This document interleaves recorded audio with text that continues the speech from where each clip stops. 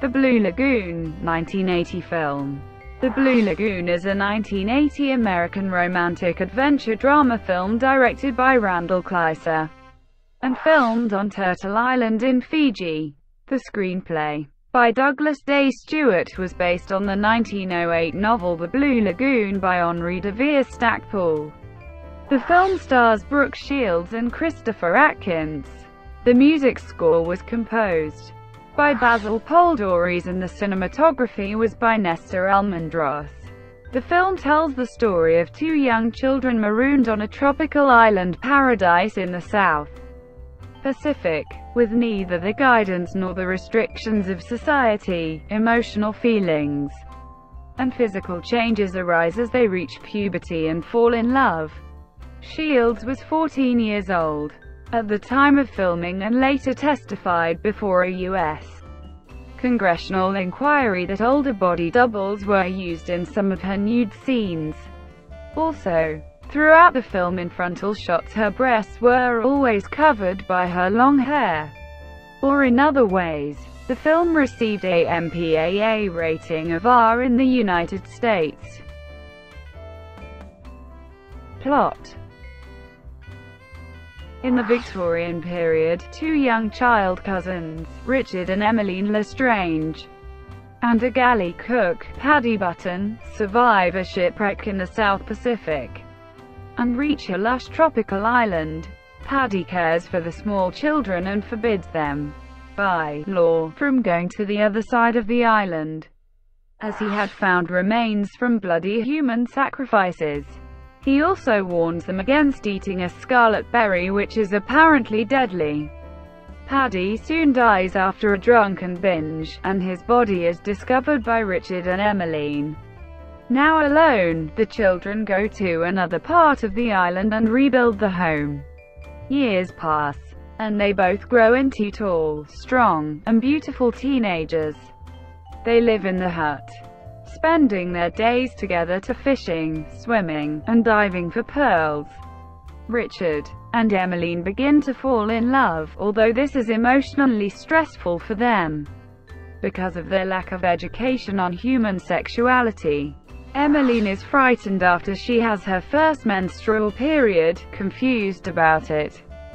She refuses to allow Richard to inspect her for what he imagines is a wound. Richard finds himself becoming physically attracted to Emmeline, but she, though often fearful of being left alone, does not reciprocate his feelings, inciting Richard to go off alone and masturbate. Sometime later, their relationship suffers a major blow when a ship appears for the first time in years. Richard's desire to leave comes into conflict with Emmeline's desire to stay, and she does not light the signal fire. As a result, the ship passes by without noticing them. When Richard angrily confronts Emmeline about this, she tells him that the island is their home now, and that they should stay. To Richard's disbelief, they insult each other, and Emmeline reveals that she knows what happens when Richard goes off alone, having caught him in the act of masturbating, and threatens to tell their Uncle Arthur about it, which leads him to throw a coconut at her. She throws one back, hitting him on the head. Immediately remorseful, Emmeline rushes over to him, but he slaps her and says he wishes she was dead and buried. Richard's fury leads him to kick Emmeline out of their hut. They make up for this fight after Emmeline is nearly killed upon stepping on a stonefish, and Richard admits to his fear of losing her. Emmeline recovers, and after she regains her ability to walk, they go skinny dipping in the lagoon, and then swim to shore. Still naked, Richard and Emmeline discover sexual intercourse and passionate love. They regularly make love from then on, while occasionally spending their time together in the nude. Emmeline becomes pregnant. During the pregnancy, Emmeline discovers cravings and morning sickness as she continually indulges in coconut, and then is discovered by Richard the following morning vomiting by the seashore. Richard and Emmeline have no knowledge of childbirth and human reproduction. and assume that the physical change in Emmeline's body is her getting fat. They are stunned when they feel the baby move inside her and assume that it is her stomach causing the movements. One night, Emmeline gives birth to a baby boy, whom they name Paddy.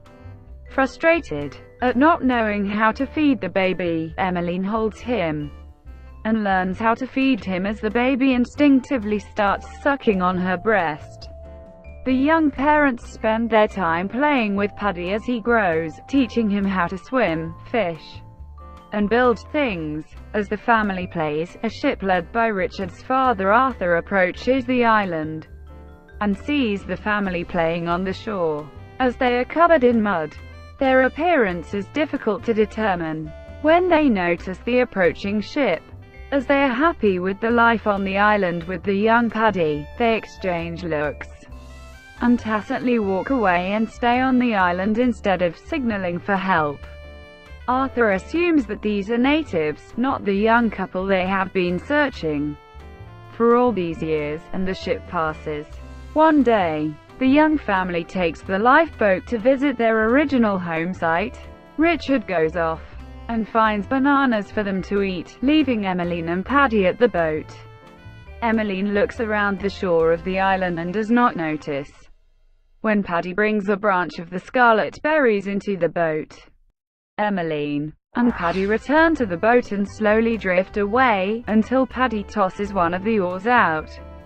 Unable to reach the oar, Emmeline shouts to Richard and he swims to her, followed closely by a shark. Emmeline throws the other oar at the shark, striking it, and giving Richard time to get into the boat.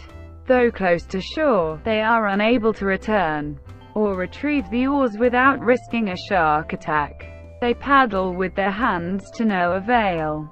The boat is caught in the current and drifts out to sea. After drifting for days in the boat, Richard and Emmeline awake to find Paddy eating the berries he picked.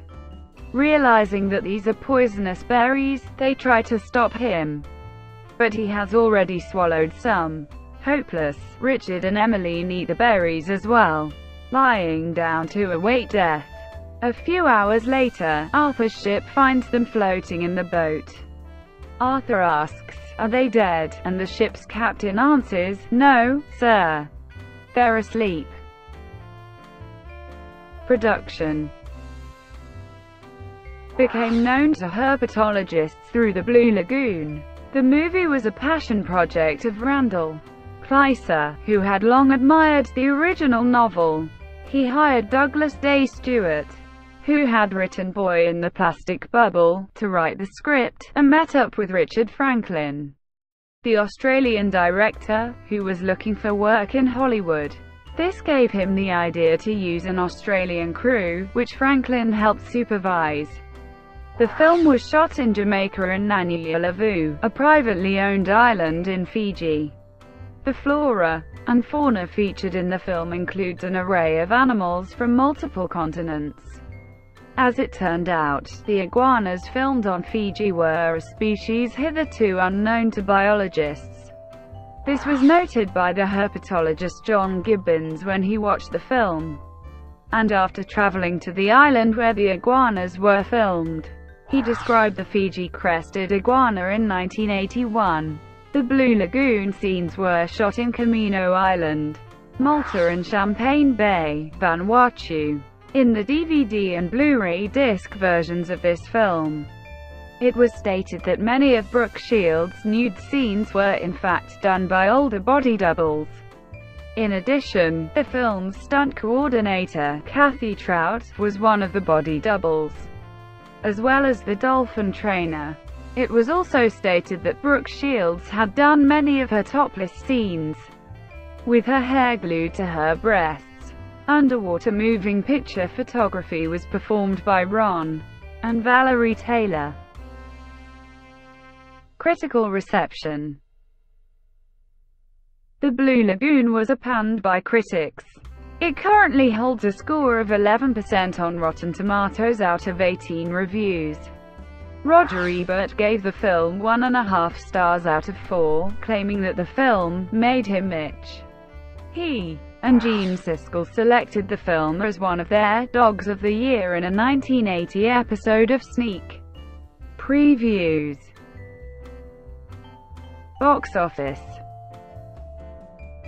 The film was the ninth biggest box office hit of 1980 in North America according to Box Office Mojo, grossing $58,853,106 in the United States and Canada. Versions and adaptations. The Blue Lagoon was based on Henry De Vere Stacpoole's novel by the same name, which first appeared in 1908.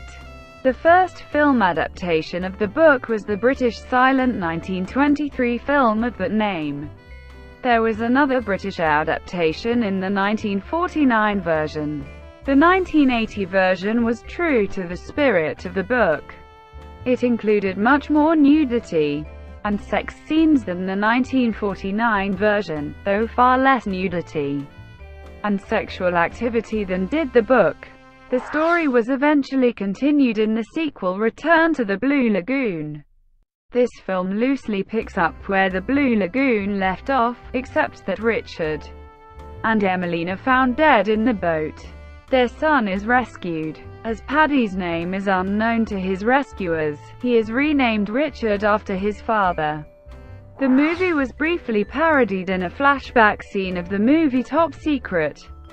The Quantum Leap episode, Leaping of the Shrew, guest-starred Brooke and was about a young man and woman marooned on a deserted island.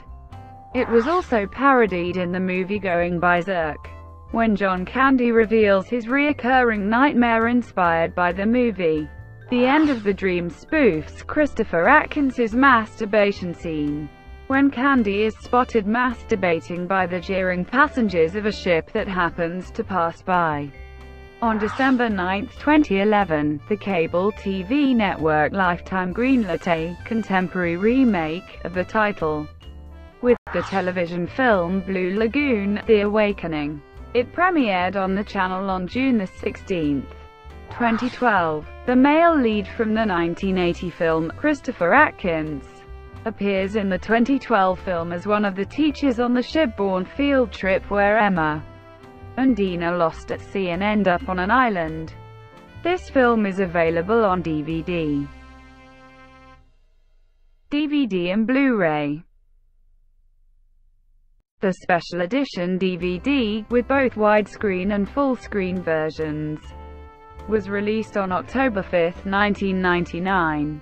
Its special features include the theatrical trailer, the original featurette, a personal photo album by Brooke, audio commentary by Randal Kleiser and Christopher Atkins, and another commentary by Randal Kleiser, Douglas Day Stewart, and Brooke. The film was re-released in 2005 as part of a two-pack with its sequel, Return to the Blue Lagoon. A limited edition Blu-ray disc of the film was released on December 11, 2012, by Twilight Time. Special features on the Blu-ray include an isolated score track, original trailer, 3 original teasers, behind-the-scenes featurette, an adventure in filmmaking, the making of the Blue Lagoon, as well as audio commentary by Randal Kleiser, Douglas Day Stewart, and Brooke, and a second commentary by Randal Kleiser and Christopher Atkins. Thank you for watching. Please like and subscribe below.